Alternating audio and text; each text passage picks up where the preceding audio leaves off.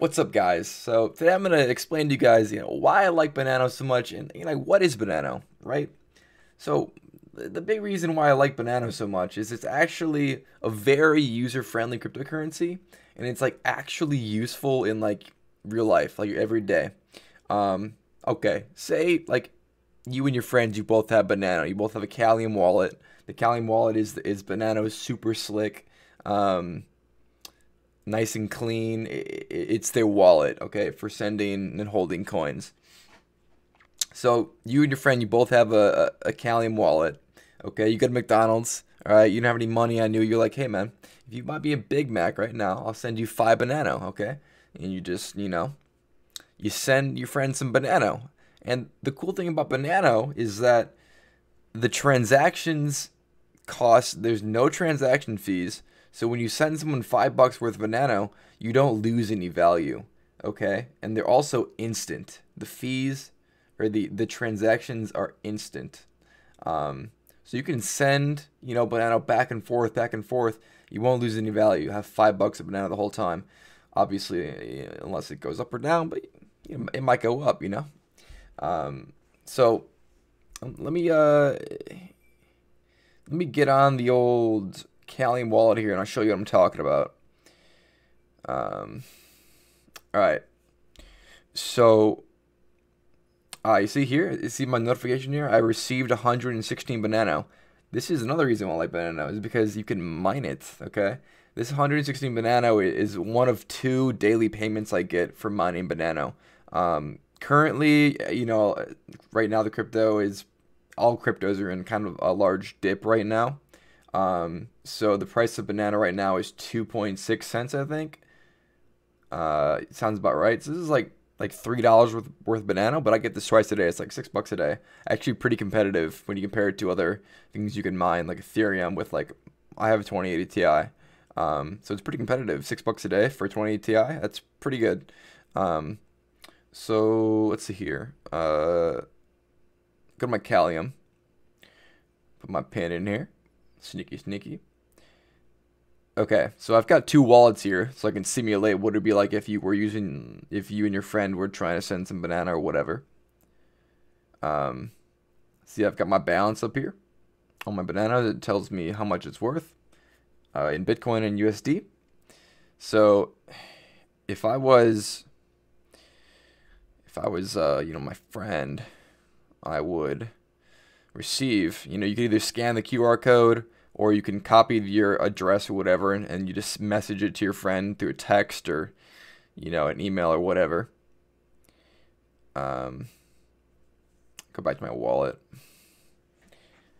And then once I got the address, just paste it in there, and I can actually save the address for later in like an address book.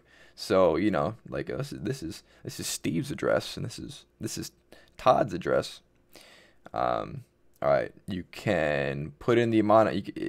You put in 20 Banano. Or you can make it so it makes it so you can put in the dollar amount. Let's do $5. So we'll send that.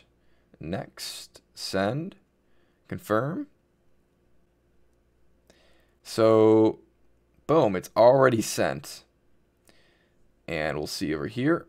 Should have $6 now. We didn't lose any value at all. It happened immediately, and that's why Banano is pretty great. It's instant and it's feeless, and it's got monkeys and bananas. Okay.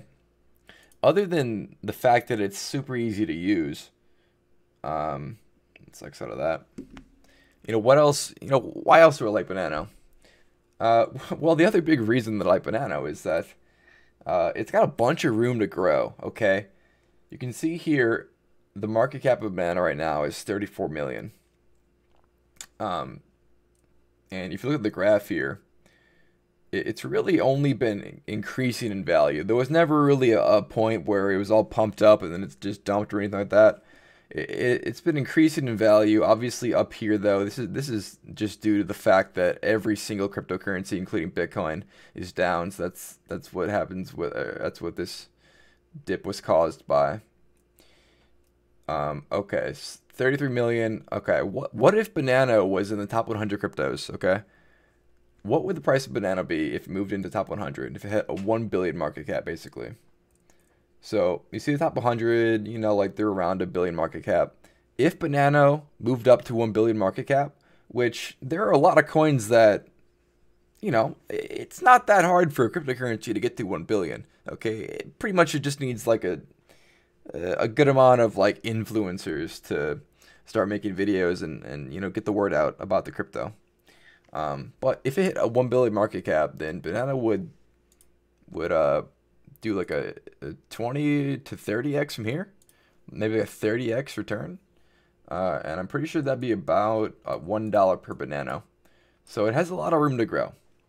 And also, right now, if you search up Banano on YouTube, you won't see any big influencers or YouTubers making videos about it right now. It's just not out there yet.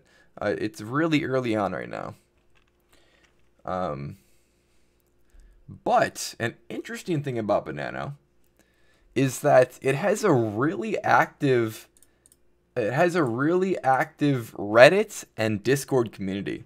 For the size of the coin, its Discord and Reddit community, it's got 28K on Reddit, is really active. You know, see, this is late at night right now. It's got 200 online.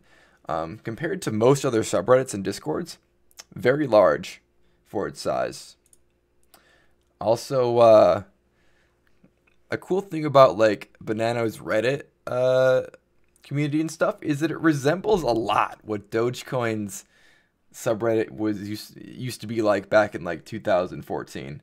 Um, you know, it had to do with tipping and like meme culture, and you can see here we actually got some shout outs from the creator of Dogecoin himself on Twitter.